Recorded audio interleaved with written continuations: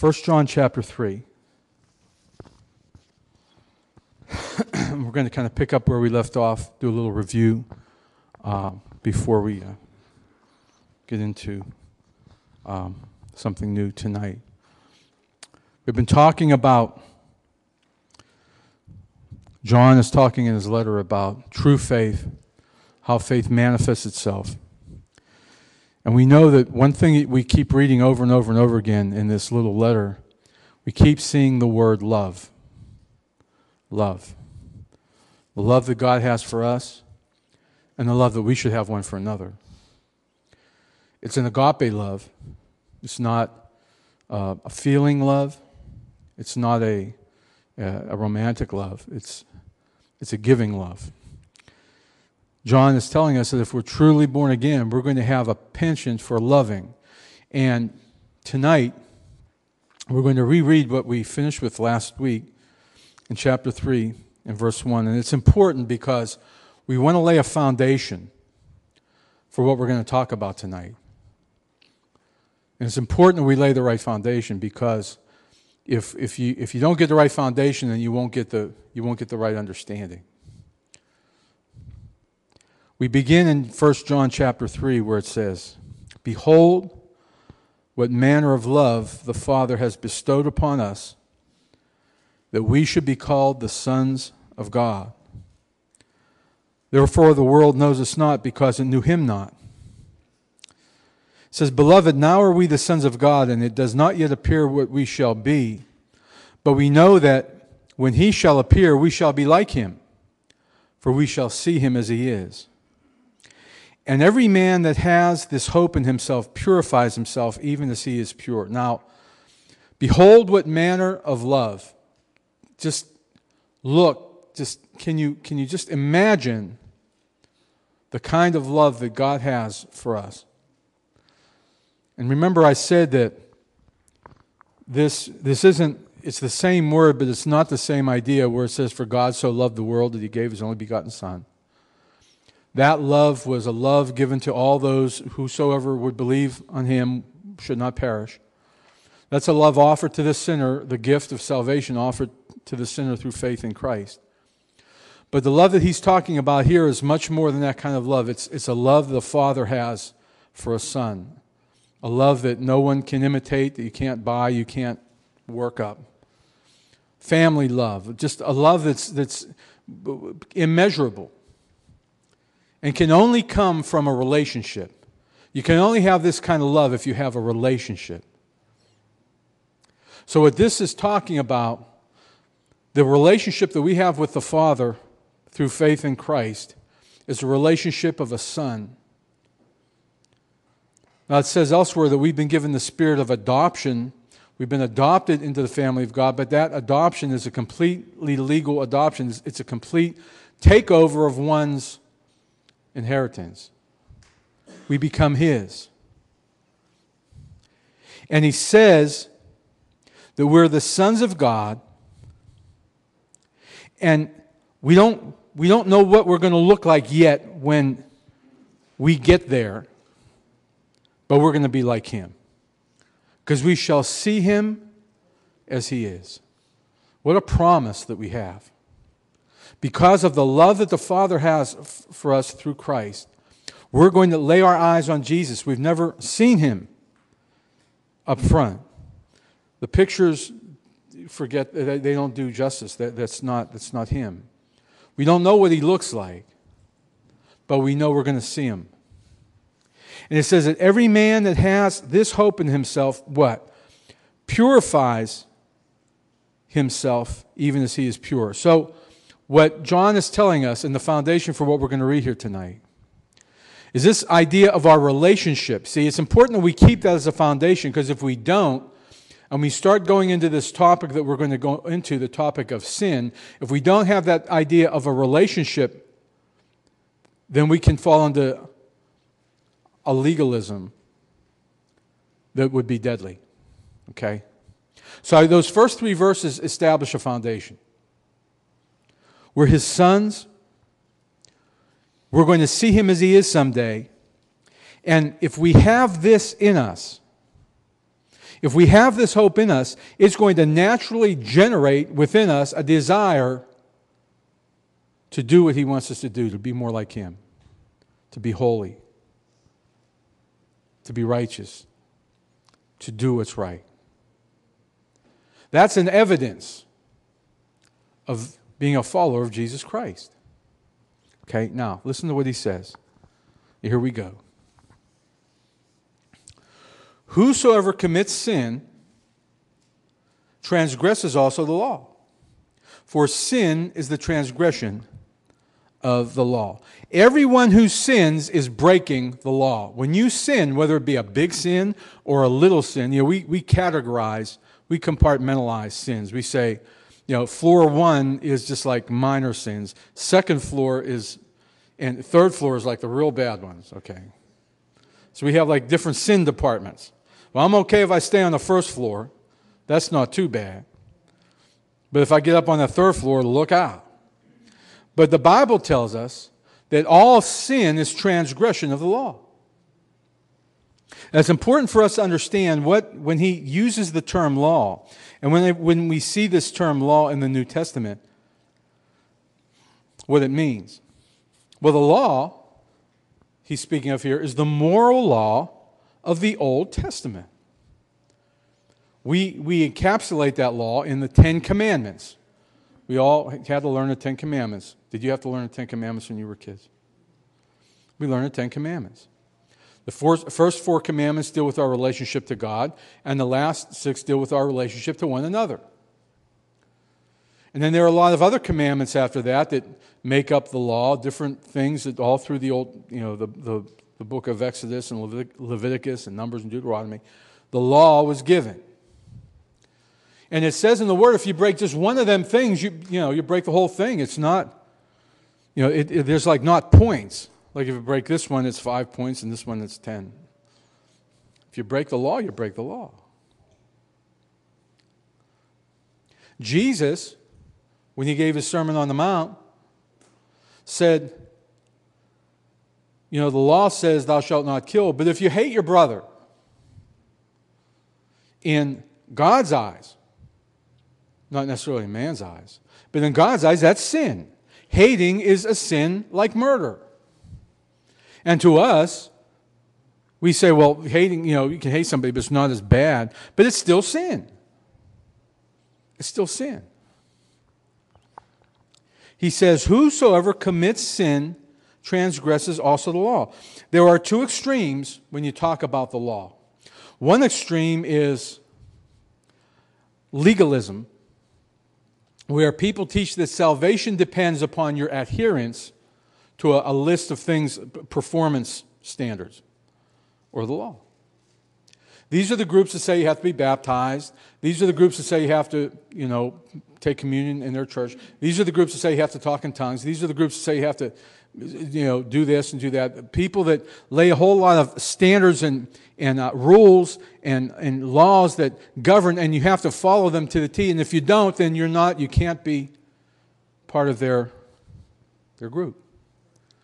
And you can't please God unless you've been baptized, unless you pay your tithes, and there's a list of things. That's legalism. And there's some that take the Old Testament laws, or some of them, they don't take all of them, but they'll take like the Old Testament dietary laws, and they'll say you shouldn't eat shrimp, you shouldn't eat lobster. I don't eat lobster anyhow. You shouldn't eat pork. Oh Lord, no bacon. I mean, they say these things, and they say if you eat these things, you're transgressing the law and you're going to sin. One group says if you worship on Sunday, you're going to end up going to hell.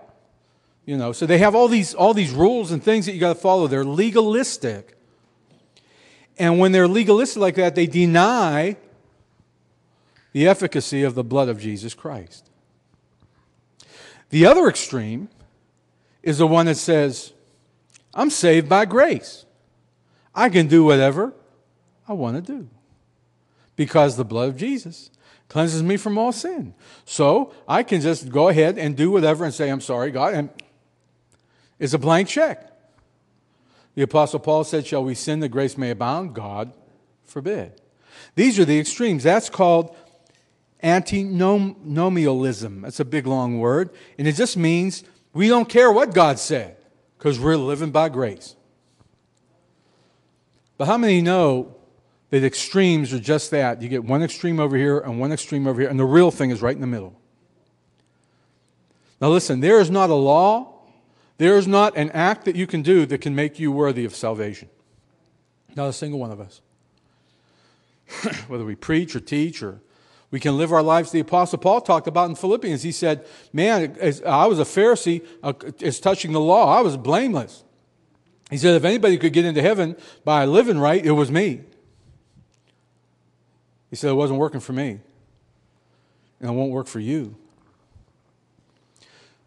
But God gives us the law for the purpose of teaching us how He expects us to live. Let's read a little bit more. And you know, verse 5, and you know that He was manifested to take away our sins, and in Him is no sin. 6, whosoever abides in Him sins not. Whosoever sins has not seen Him, neither known Him. Now, we read this and we say, oh, does that mean if I blow it, I don't know Him? You have to understand how these words are presented and the grammar here. What he's talking about is the habit of our lives. Now, how many people here have ever had a bad habit? How many people have a bad habit right now? Habits are things we do almost automatically. Things that we do just naturally. They say it takes about 21 days to develop a habit. I don't know, I've been able to do it a whole lot quicker. A habit can become an addiction. An addiction is a habit that takes control of you. It's a habit. What he's talking about here is not the times when we blow it. He's talking about how we live. If we live in such a way that we're not convicted of sin or don't even try to keep from sinning, then we need to take a good examination of our relationship with Jesus Christ. Am I truly a son of God if I can sin with impunity and not be convicted and not try to address that or not try to change that? You see, it really bothers me and concerns me when people come and tell me that they're saved, yet they live their lives in such ways that are not glorifying to God without any type of conviction or without any type of feeling of, this isn't right. We all have bad habits. Some of us have addictions. And we struggle. There are people that struggle with them. You see, I wanted to lay that foundation because when we talk about God's love for us, it's not a condemning love. It's a changing love. If you have the spirit of adoption within you, if you have been bought with a price, then you're going to have within you a desire to live the way God wants you to live. That means that when you're confronted with these habits and these lifestyles, you will call upon the Holy Spirit. You will call upon whatever you need to call upon to help you to change and be the person God wants you to be. Conviction is a wonderful indication of how saved you really are. Some folks get afraid of being convicted. Don't be afraid to be convicted of your sins. That's a wonderful thing.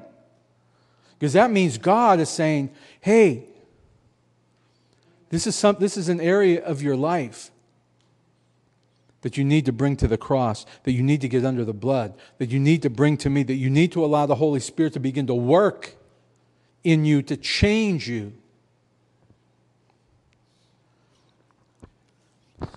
He says in verse 6, whoso abides in him sins not. Whosoever sins has not seen him, neither known him.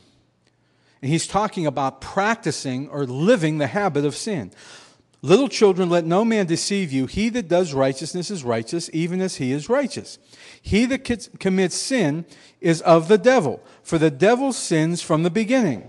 For this purpose the Son of God was manifested, that he might destroy the works of the devil. Whosoever is born of God does not commit sin, for his seed remains in him, and he cannot sin because he is born of God. If we read this without laying the foundation of God's love in us and God's Spirit in us, there won't be anybody in here, I think, who would say, man, maybe I ain't saved. But you have to understand God's power, the Holy Spirit within us, convicts us, teaches us, shows us, helps us grow, matures us. That's called the process of sanctification. I've said this before, that there are those who think sanctification is a one-act deal. I'm sanctified. But sanctification is a lifelong process. To those who are really His, God will deal with you about those areas of your life that aren't glorifying to Him. And if you're not being dealt with something, see, I always tell folks, if you're not being convicted, it might be something small. It might be on the first floor. It might be on the 8th floor. Wherever it might be, whatever department it might be in. If God is not convicting, if the Holy Spirit's not dealing with you with something in your life, because every one of us got something we got to deal with. Is it just me? We all do. Habits. Sometimes our habits are things that we put in, and sometimes our habits are things that come out. Huh? Our attitudes. What do we find ourselves gravitating to? The Apostle Paul deals with this in a lot of places, and we're going to look at a couple passages tonight, just to kind of ingrain this in us. Because I want you all to understand, children of God, if you're a child of God, then God's going to do everything, the Holy Spirit's going to do everything He can to help you change. And we don't live any longer to sin, but we live to righteousness. Over in Galatians, Paul's letter to the Galatians, chapter 5.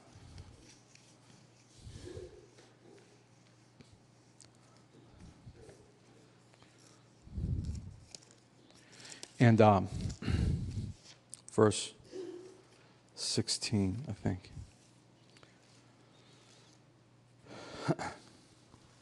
I'm sorry, verse 13. Listen to what Paul says.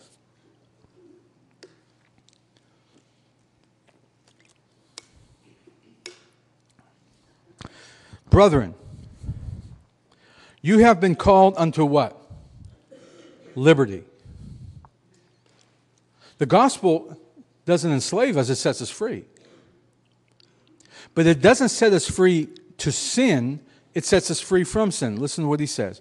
Brethren, you have been called unto liberty, only use not that liberty for an occasion to the flesh. That's what we talked about, those who were the antinomialism, who said, hey, man, I'm free, I'll just do whatever I feel like doing. Paul says, don't use your liberty for an occasion to the flesh, but by love, there's that word again, serve one another. For all the law, here we go, talking about the law. All the law is fulfilled in one word, even this. 10 commandments, all the 300 some other commandments there were, it's all wrapped up in this. You shall love your neighbor as yourself. That's hard, because sometimes our neighbors aren't very lovable. And sometimes our neighbors might not see us as very lovable. Loving, John said that God loved us, and we have behold what manner of love the Father has shown unto us. That love is given to us so we can love in return. He says, for all the law is fulfilled in one word, even in this, thou shalt love thy neighbor as thyself. But if you bite and devour one another, take heed that you be not consumed one of another. Paul had to deal with that in those days, just like people have not changed in 2,000 years. Because one of the bad habits we get into, we might not smoke, we might not drink, we might not smoke crack, we might not take drugs. But I found, and even in myself, I have a bad habit sometimes of getting ticked off at people that rattle my chain. Come on. You must be honest. Somebody pokes you in the side with their elbow. Now, I've done that once or twice myself. You know. I used to be a wisecracker. I was. My mouth got me in trouble a lot more times than what I'd like to admit. And that's a habit. I find myself even today sometimes having to hold my tongue because I'll say something. It might make somebody mad. Just kidding around. But you got to watch kidding around.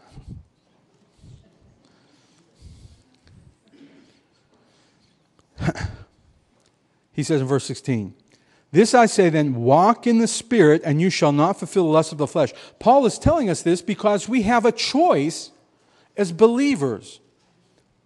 How do we walk? How do we live? We're confronted every day with choices. I wish that God could have just pushed a button and changed everything on the inside.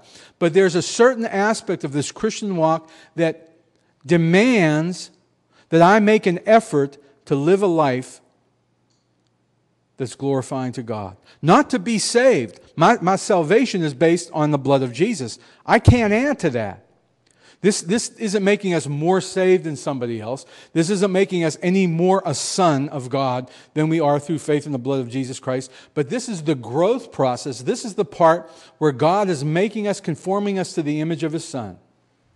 And we can either cooperate, we can either make that effort or sit back. And listen, the more we resist the move of God, the more we resist His working in our lives, we're just going to be left behind. That doesn't mean we're going to lose our salvation or end up in hell, but we're going to miss all the blessings that God can give to us if we continually resist the Holy Spirit's drawing. This is why Paul says, walk in the Spirit. That's a command. That's a choice. We can either choose to walk in the Spirit or walk after the flesh. Verse 17, for the flesh lusts against the Spirit, and the Spirit against the flesh. That battle, we all know what that battle is. My body has not been redeemed yet. My spirit's brand new. I'm born again. I'm a new creature. But I'm in this body that is still flesh. And there's a battle that goes on. And whoever wins the battle is who I feed and who I nourish and who I nurture.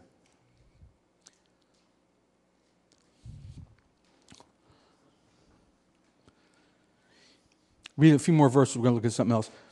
For the flesh lusts against the Spirit, and the Spirit against the flesh. These are contrary to one another, so that you cannot do the things that you would. There's just some things we can't do. We can do them, but we shouldn't. But if you be led of the Spirit, you are not under the law. See, if we learn to walk in the Spirit, we don't have to worry about the law. It says because the Spirit's in our heart, the law of God is written on the inside, and as children of God, sons of God, behold what manner of love God has bestowed upon us, that we should be called sons of God. We have that Spirit in us. We have that access to the Spirit, that if we yield ourselves to Him, we will walk as God wants us to walk. Okay? And he goes on and talks about the manifestations of the flesh and the fruit of the Spirit, and that's a good thing to read, but I want to look at one more passage of Scripture. Over in 1 Corinthians, chapter 6.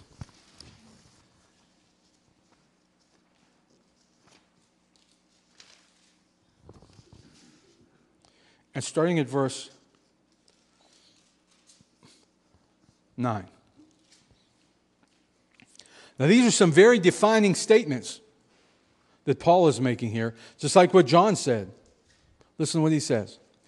Know ye not that the unrighteous shall not inherit the kingdom of God. Or the unrighteous might not inherit it. Or the unrighteous, well, no. When he's talking about the unrighteous, he's talking about those that do not have a right relationship with God through faith in Jesus Christ. He says, know ye not that the unrighteous shall not inherit the kingdom of God? Be not deceived. See, there's a lot of people who have been deceived about this. Neither fornicators, nor idolaters, nor adulterers, nor effeminate, nor abusers of themselves with mankind, nor thieves, nor covetous, nor drunkards, nor revilers, nor extortioners shall inherit the kingdom of God. It doesn't, maybe not, might not, well, maybe there'll be an open door, or maybe they have a chance. It's like, no. People that practice this lifestyle, people that live these lifestyles, that have been sold over to these lifestyles in the flesh, people that have these habits will not get into heaven. And he goes on and he says this, but such were some of you. Who, me? Where does your name fit in to that list? Fits in somewhere. Because before I was saved, I was a lot of them things, not all of them, okay? But I was a lot of them things. Before I was saved, that was me. And I was on my way to hell. But now that I'm saved, you know what? The temptation's still there. Temptation's still there. Well, I'm never tempted to look at a woman. I'm never tempted to go in a bar somewhere and take a drink. I'm never tempted. The temptation's still there. And my flesh still wouldn't mind a little bit of that. So what do I have to do? This is where we get to the cross. This is where, if the blood is able to save us, you know what? It's able to keep us. He says, and such were some of you, but you are washed, but you are sanctified, but you are justified in the name of the Lord Jesus Christ and by the Spirit of our God. When I got saved, my position with God had changed. I became a son of God through faith in Jesus Christ. Before I quit this and before I quit that, and while I was still doing this, my salvation was assured by what Jesus did on the cross. Then God began a work in me. And this is what Paul says. Listen to what he says. All things are lawful unto me. Whoa, cool. I can do anything I want, right? But all things are not expedient.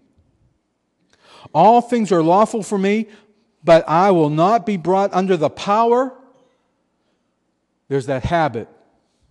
There's the addiction. There's the control. I will not be brought under the power of any.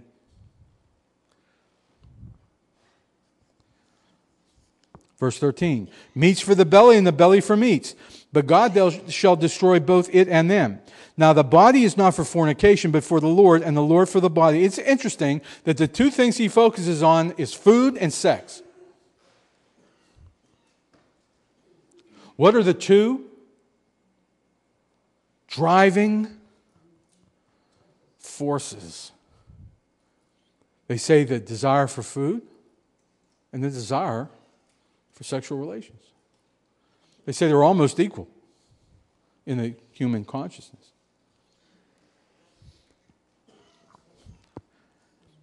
And God has both raised up the Lord and will also raise up us by His own power. Know ye not. Listen, now he's saying this to Christians. He's saying this to believers, and he's teaching them. He's saying this to believers who are caught up in things. These saints in Corinth, they had a lot of problems. When you read the letter, especially the first letter to the Corinthians, they had a lot of problems. As a matter of fact, they had a guy, a believer in there, that they had to put out for a while because he was involved in a really bad relationship with his stepmother. They had to put him out to see if he was really saved or not. We find out in a later letter that he came back, and they received him. But listen to what he says.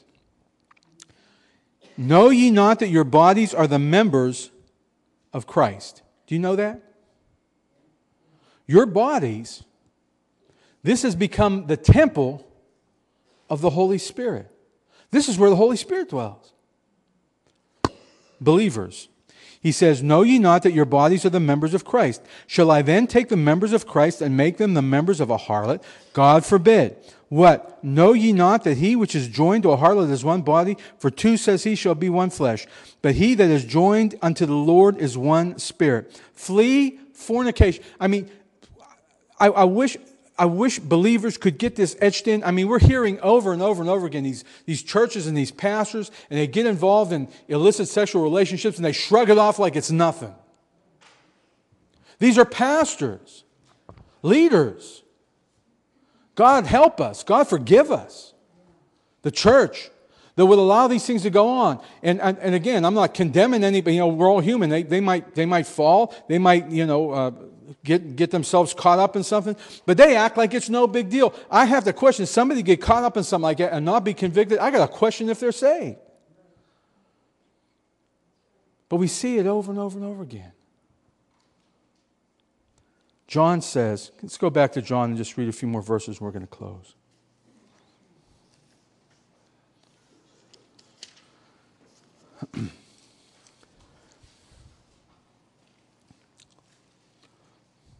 Let's just start at verse 8. Again. Look at verse 10. In this the children of God are manifest, and the children of the devil. Whoso does not righteousness is not of God, neither he that loves not his brother. For this is the message that you heard from the beginning, that we should love one another. We see this repeated over and over and over again. What should be the effect of salvation in the life of a believer? Is it going to make you perfect, that you never make a mistake or never sin? That's not what he's saying here. But it's going to make you have a desire and a heart to want to live after God and want to be pure even as he is pure. This is the message that you heard from the beginning, verse 11, that we should love one another, not as Cain, who was of that wicked one and slew his brother. And wherefore slew he him? Because his own works were evil and his brother's righteous. James said it. Why do you have wars and fightings among you? Because you lust and you have not, or you lust, you ask, you have not because you ask not, or you ask and you ask amiss. You lust to consume it on your own flesh. Self-centeredness.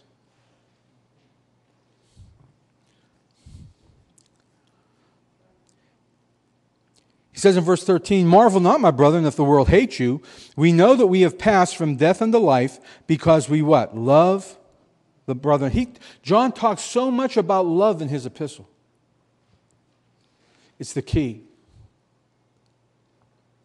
If you don't have a desire, and I've said this before, there's some people I might not necessarily like, but I love. Love is giving, it's not feeling. It's giving. And if God so loved us, behold what manner of love that Father has bestowed upon us. Shouldn't we say, God, give me that kind of love? Man, it takes God to give us that kind of love. Just reading a little bit more. I'm not going to keep it long tonight at all.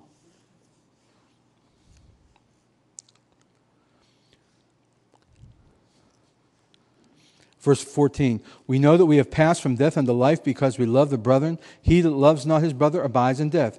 Whoso hates his brother is a, what? A murderer. Jesus said that. And you know that no murderer has eternal life abiding in him. Hereby perceive we the love of God, because he laid down his life for us, and we ought to lay down our lives for the brethren.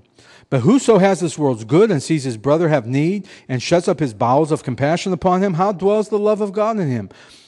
My little children, let us not love in word, neither in tongue, but in deed and truth. It's easy to say I love you. It's kind of hard to prove it. There's some folks that have told me I love you, and I think to myself, man, don't love me like that. You know. You ever feel that way? Somebody says, I love you, and you think, man, I sure hope you never hate me. Okay. All right. A few more verses, and we're gonna close. We're gonna read just the rest of the chapter, and then we're done. Hereby, verse 19, hereby we know that we are of the truth, and shall assure our hearts before him. For if our heart condemn us, God is greater than our heart and knows all things. Beloved, if our heart condemn us not, then have we confidence toward God. Listen, if we can get to the place where we can live our lives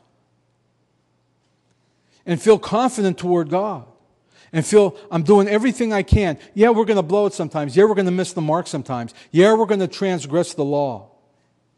But if our heart is toward God, we need to have confidence. He said earlier in his epistle, if we confess our sins, he is faithful and just to what? Forgive us and cleanse us from all unrighteousness. That's why when we read these passages, a lot of people will read these without the right foundation, and they'll think, man, how can I ever be saved? Because I can't go like 3 hours without sinning. But you see, it's not that perfection. It's the desire. Paul said in the book of Philippians, working out your salvation with fear and trembling. Not to be saved. We can't work to be saved. But to grow in him and knowing, having an assurance that God, our Father, that showed us the love, behold what manner of love, would he withdraw that love from us because we make a mistake? Would you withdraw your love from your child because they made an error? How many of you have ever had a kid rebel against you? Do you stop loving them?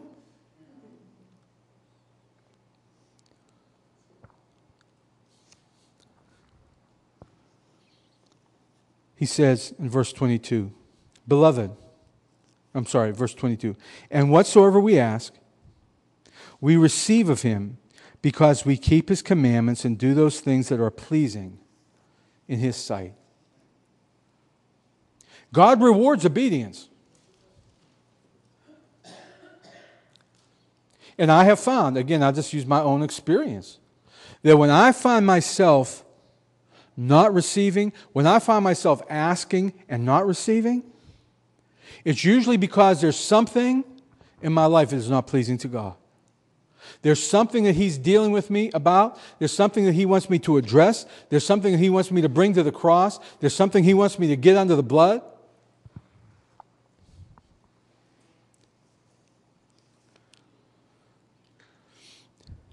Verse 23. And this is his commandment, that we should believe on the name of his Son Jesus Christ and love one another as he gave us commandment. This chapter started out talking about, behold, what manner of love the Father has bestowed upon us. And it ends by saying that we should believe on his name and love one another. Everything is bookmarked with those. He loves us. We love one another. And in between, we learn and grow and live the way Jesus wants us to live.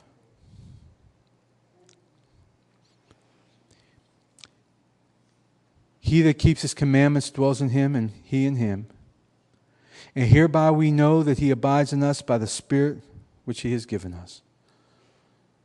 Behold, what manner of love the Father has bestowed upon us, that we should be called sons of God. He has not given us the spirit of fear, but the spirit of adoption, where we could cry, Abba, Father. and become sons and daughters of the Most High, reflecting His image, bearing His name, showing to all the world around us who He is by who we are.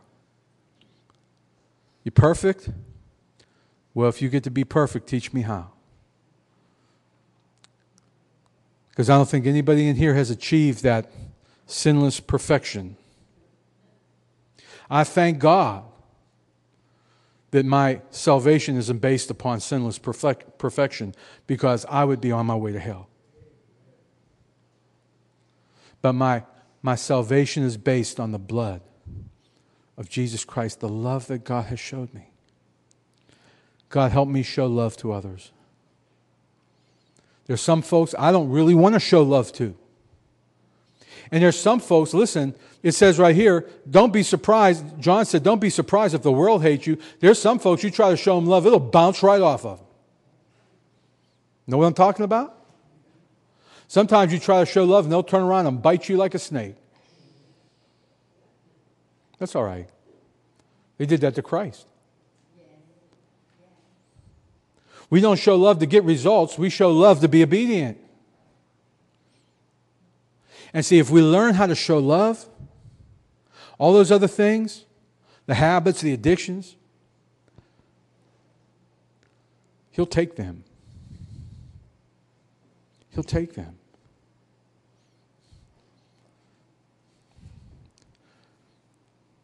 Behold, what manner of love the Father has shown to us, that we should be called. I'm so glad I can be called a son of God. I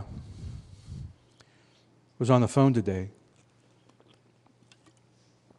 with a friend of mine from years ago. Kids grew up together in high school. And he knew me before I was saved. And he was asking me about spiritual things. I was able to share with him. And I said, you remember what I was like? He said, yeah, I remember what you were like. He knew me. We were close. Way back when. So I guess if folks had known me in the last 10 or 15 years, they could say, yeah, Pastor Carmen, yeah, he got his problems. You know. See, he knew me back when I was, that stuff we read back in 1 Corinthians. He knew me when I was back in there. Do you remember have you ever met somebody, seen somebody you haven't seen in years, that they knew you when you was back in there? And they look at you and say, wow. Sometimes that reminds you how far God has brought you. Sometimes we need to be reminded, because we forget sometimes. But I thank God that He showed His love to me and to you. And He made me a son of God. And you know what? It doesn't matter if tomorrow I would get on an airplane and fly to Mexico and leave everything here. It doesn't matter. My salvation is assured by the blood of Jesus Christ. Amen. I thank God for the Holy Spirit and His power that works within us. Anybody have any questions or comments?